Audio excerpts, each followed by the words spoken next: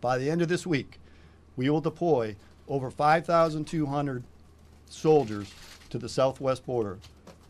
That is just the start of this operation. We'll continue to adjust the numbers and inform you of those, but please know that's in addition to the 2,092 that are already employed from our National Guard Operation Guardian Support that's been so effective. As we sit right here today, we have about 800 soldiers that are on their way to Texas right now. We have the authority given to us by Secretary Mattis. The units that are normally assigned weapons, they are in fact deploying with weapons. In a macro sense, our concept of operations is to flow in our military assets with a priority to build up southern Texas, and then Arizona, and then California.